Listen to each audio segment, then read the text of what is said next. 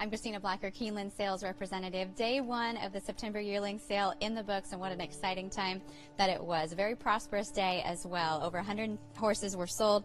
The total gross sales, $46 million plus. We also had a significant increase in both the average and the median. The average going up to 432,000 plus, and the median to 325,000. This coming off a banner year in 2018, so certainly excited to pick up the torch and carry on the momentum here in 2019. We also had 7 yearlings sell for over $1 million. Let's take a look at a few of those highlights. Godolphin certainly made their presence felt here today. Now, Sheikh Mohammed and his entire team were on hand.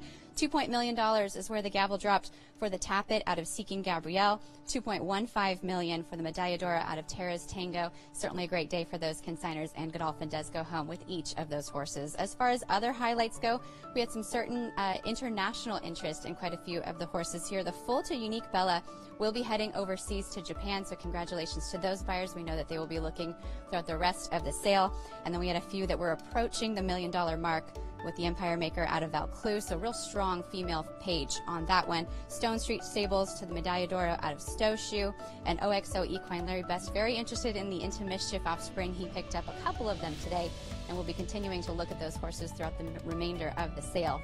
We will be back here tomorrow for day 2 of Book 1. We'll start at noon Eastern. Same can be said for Wednesday. We are dark on Thursday, and then we continue on through the rest of the sale through September 22nd. Do note, however, that those sessions do begin at 10 a.m. We hope you enjoyed all of the coverage and that you will continue to monitor on social media and online of the Keeneland September yearling sale.